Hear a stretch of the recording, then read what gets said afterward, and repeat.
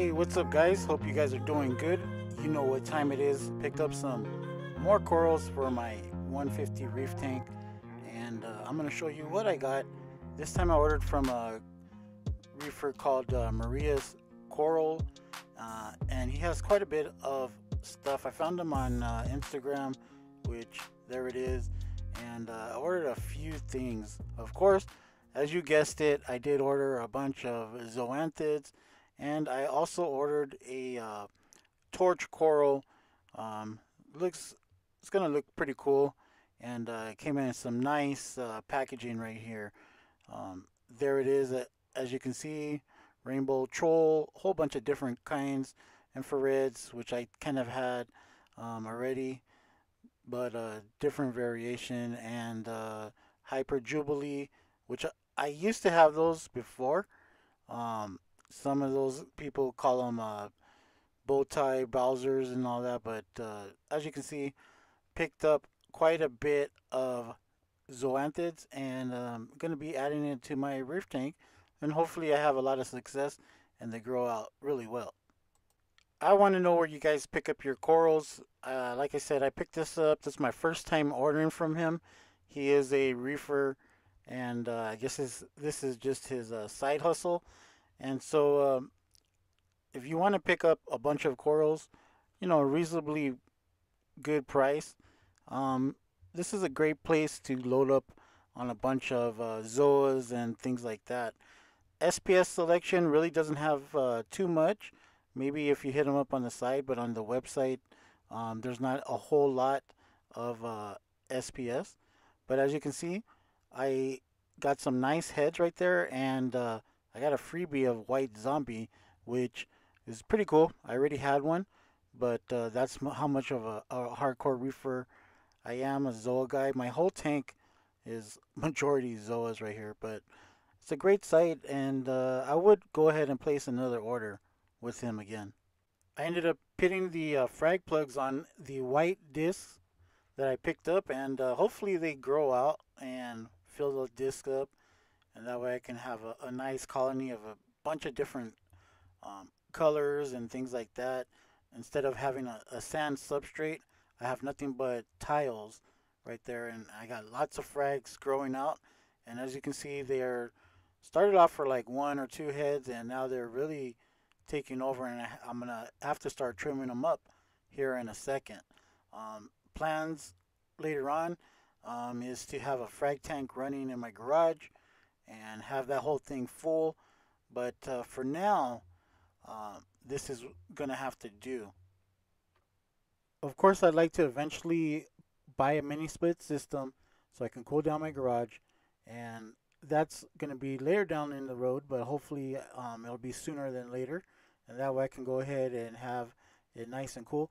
There's other things that I could do, like put some fans on top of the tank and just cool it down like that. I'm sure that would work.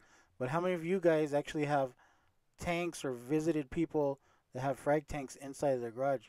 I know it's probably super humid in there, and in the winter it's probably like super cold. So that's the only reason why I haven't set up my 50-gallon frag tank. It's a low boy, and I have everything to kind of get it started. I just need to start like drilling it and everything, but I haven't done that yet. Um, Another on a side note, I do have another spare tank. I have like a 30 something gallon tank, and I was trying to set that one up and plumb it into my 150 reef tank, but the wife is kind of on the fence about it because if it looks ugly, she's not gonna let me keep it. So I don't want to set it up. I gotta kind of get it approved and try to work that in there. The struggles, right? Let me know what you guys think about that.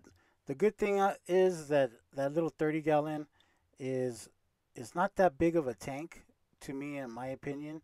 So it can kind of get hidden away on the side. The problem is that it is inside of my house, uh, so it might look ugly being connected to my main display. Now, I did a video of the wastewater running back into the main feed line of my RLDI system. And let me tell you, I stopped doing that because the TDS was going back in there was like way too high. So I ended up just changing out my filters. I do have another plan, and I'll give you an update on that a little bit later. But instead of recycling the wastewater, I'm just running my wastewater into a big, large container, brute trash can. It's like 40 something gallons. And then I use that to go ahead and water my grass or my plants or whatever I want. So it's a little bit better than what I did. Now my plan, it seemed to make sense, but when I started doing like the TDS and all that, I was like, nah, this is not gonna work out. So maybe later on, I might get a booster pump added to my RLDI system and go from there. I really like this system. This was from the Marine Depot days, and it has everything that I needed. This is the trash can that I'm talking about. It's like 40 something gallons. Instead of just dumping the wastewater into the yard, I put it in this big old trash can, and then that way I can go ahead and recycle it and use that bucket and dump it around to my plants and all that good stuff. It takes me roughly 60 to 70 um, gallons of wastewater to fill up my 30 something gallon RODI trash can. So this is all the wastewater from it, and then I just collect it and dump it a couple times. Let it fill up again, and then I'll dump it some more, and I'm good to go. Alright guys, man, well, I hope you guys have a good one. Thanks for stopping by and checking out this video. Make sure you hit that like and subscribe and follow along for the next videos. Thanks guys, have a good one.